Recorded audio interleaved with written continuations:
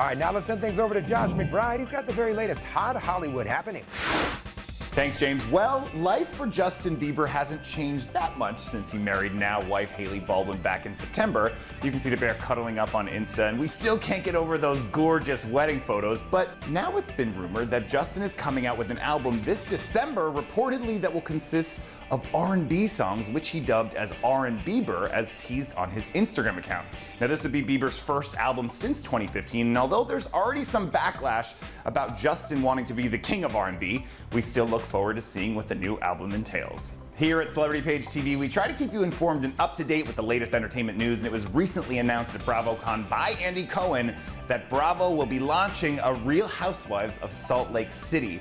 And with that, of course, comes brand new Housewives taglines. We had a think session here at the studio and came up with a few guesses of what they might be. Maybe something like, just because we're in Salt Lake City doesn't mean you can't be sweet. Or what about this one? When you're living in the Four Corners, you better watch your back. Or my personal favorite, I was once married to a Mormon, but now all I want is more man. Guess we'll have to see what Bravo comes up with when the series premieres in 2020. What do you think of these taglines? Or what would your housewife tagline be? Tweet us at Celebrity Page TV or at Joshy McBee. Thanks for watching. Be sure to subscribe to Celebrity Page for Hollywood's hottest headlines daily, and head over to celebritypage.com for even more inside access.